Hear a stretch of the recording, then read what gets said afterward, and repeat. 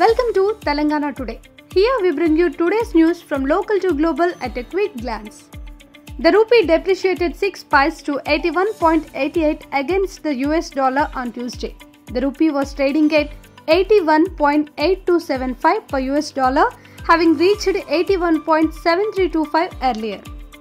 Gold price declined 225 rupees to 60,075 per 10 grams in the national capital on Tuesday, amid a fall in precious metal prices internationally. Silver also went lower by 380 rupees to 75,600 rupees per kg. Engineers at MIT have designed a new nanoparticle sensor that could detect early diagnosis of cancer with a simple urine test. It can be performed using a strip of paper, similar to an at-home COVID test. The US National Security Council (NSC) said that Russia has suffered more than 1 lakh casualties in its ongoing war against Ukraine, including over 20,000 killed in action since December 2022. NSC spokesman John Kirby also added that 80,000 troops have also been injured. Virat and Gambhir, who were involved in a verbal spat after Monday's match, were fined. Both Virat and Gambir were fined 100% of their match fee for breaching the IPL Code of Conduct. A rare black tiger has been found dead in the Simlipal National Park in the Mayurbhanj district of Odisha. The dead tiger has been identified as T27, male aged about 3.5 years, the field director said. Touted as the godfather of AI, computer scientist Geoffrey Hinton quit his job at Google and warned the world of the adverse effects of artificial intelligence technology. According to reports, he warned about AI systems such as ChatGPT could soon become more intelligent than humans and poses profound risk to society and humanity. 2 Pakistani infiltrators crossing the international border were killed by Border Security Force troops at Barmawala Post in the Gadda Road police station area on Tuesday.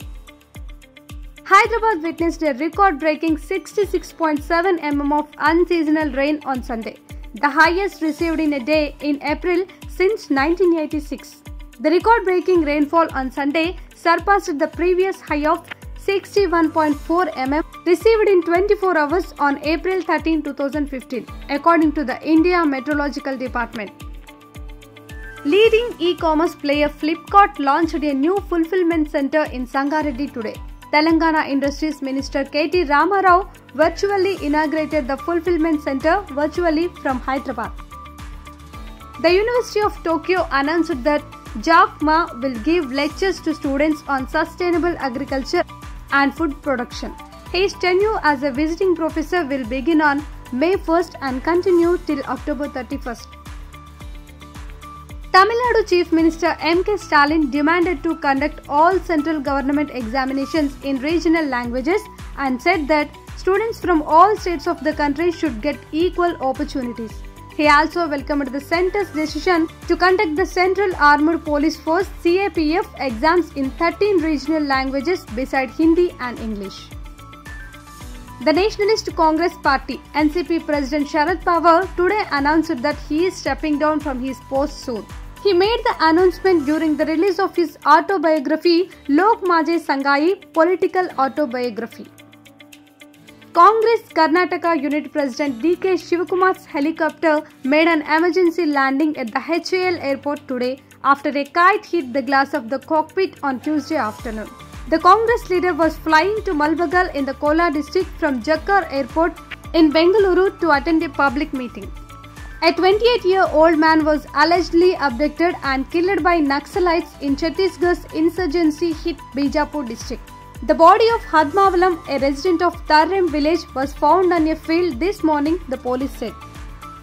The US FDA directed Sun Pharma to stop trials of a dermatological drug with a 12 mg dose regimen as its usage could lead to blood clots.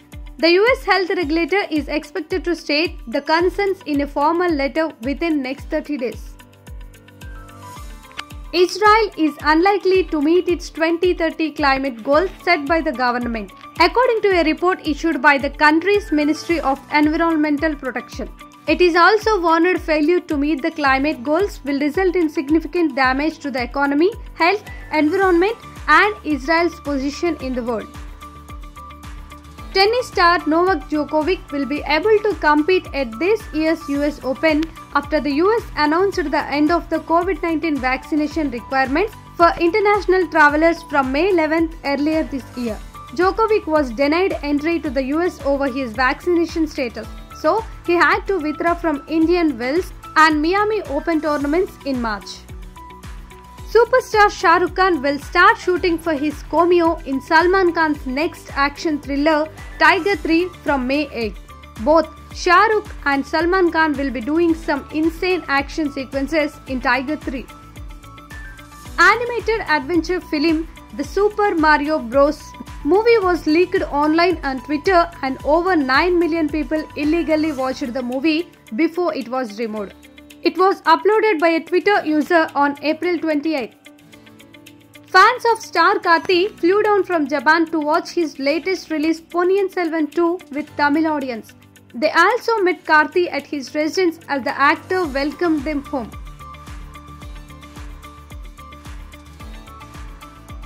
Subscribe to Telangana Today and stay tuned to our daily news at 8 p.m. every day.